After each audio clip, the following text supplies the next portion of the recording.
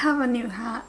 Hey, what's up you guys, welcome back to my channel. If you're new here, hi, hello, I'm Lydia, and I swear I'm not always good at this goofy. Today I'm going to be talking about what it's like to be sectioned. So for those of you who don't know, a section is under the Mental Health Act. You can have section 2, section 3, section 136, section 135. There are different parts under the Mental Health Act in which you can be detained in hospital against your will. The Mental Health Act is there for people who refuse to go into hospital voluntarily, to keep people safe, to treat them, to assess people, and a bunch of other stuff. But what's it actually like being sectioned? So I was in hospital for a year in 2022 to 2021 to 2022, May till May. And I moved in here. But I was sectioned under section 2 of the Mental Health Act, then I got put on section 3, and I want to talk about that experience. So when I was detained under section 2, I was in general hospital for 2 weeks because they couldn't find a bed for me because it had to be a private ward because my GP was based in London but I was living in Brighton. No, I actually moved to Brighton 2 years ago. Now I'm back in London. I only lived in Brighton for 6 days before getting sectioned. So I was at AAU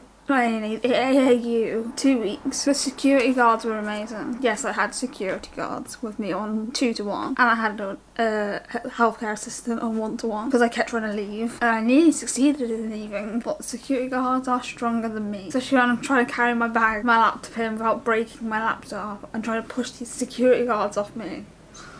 I didn't win that fight, but being sectioned takes away your rights as a human being. I spent a lot of 2 weeks in general being restrained because I wanted to leave, and I appealed my section and that didn't go through. I don't know anyone who's ever won a tribunal. If you've won a tribunal in the past, let me know in the comments because I generally don't know how people manage to. I had a solicitor and everything, but it just feels so isolating. You're taken away from everything you know. You're locked in a ward. I was lucky my family came down to see me. It's an environment that it's not a great feeling. When you get told, oh Lydia, you're being detained under section 2 of the Mental Health Act, it's such a hard thing to process. In that moment, your rights get taken away. I've never felt good after being sectioned, but what do you expect? Being sectioned is scary. I made a video a long time ago about what happened, what being sectioned is really like. I'll link that up there. Being sectioned is easily one of the hardest things to understand. I remember feeling